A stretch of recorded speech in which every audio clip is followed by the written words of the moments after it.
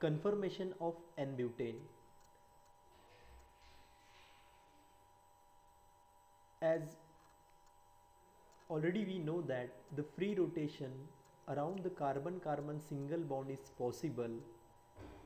N-butane having 4 carbon atoms, so the free rotation is possible around the carbon number 1 and carbon number 2, as well as carbon number 2 and carbon number 3. In the same way carbon number 3 and carbon number 4. But here we are interested the free rotation around the carbon number 2 and carbon number 3. If we rotate the carbon number 3 with respect to carbon number 2, it gives the n number of conformation as see in this video. The first carbon atom is rotated, that is carbon number 3 with respect to the carbon number 2, it gives the n number of conformation.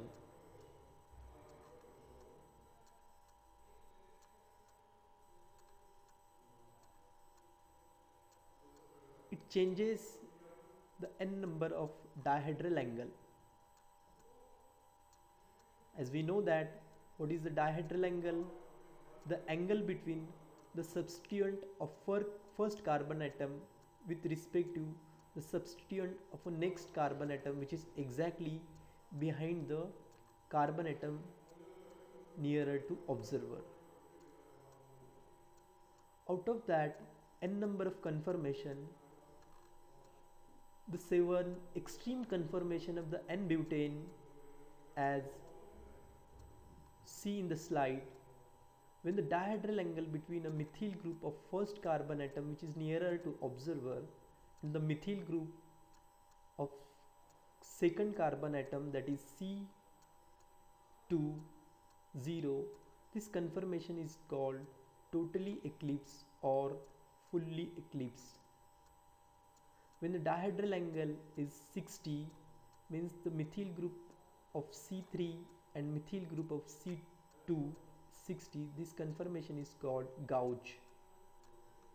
When a dihedral angle is 120, this conformation is called eclipse conformation. When a dihedral angle between a methyl group of C3 and C4 is 180, this is anti-conformation. At 140, again eclipse conformation. At 300, gauge conformation. Again at 360, fully eclipse conformation. Again, if we see the potential energy diagram of this conformation, we easily conclude that the energy also changes from eclipse, fully eclipse to gauge conformation.